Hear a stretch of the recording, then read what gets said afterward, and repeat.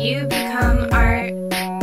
How could they even start to see beyond your presentation when they've got no imagination?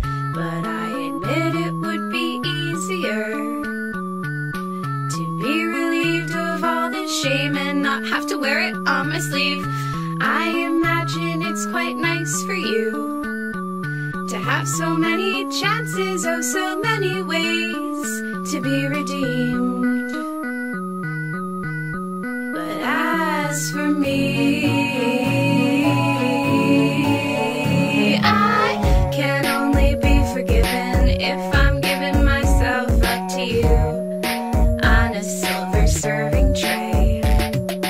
Must I bear myself to the stabbing of your knife and gnashing teeth while our lovely company appears so entertained? Ah, yes, good etiquette demands I remain soft and accessible in the face of my own ending.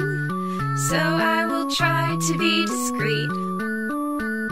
Through my full-blown implosion, I'll stay golden and retreat into my sweetest fantasy.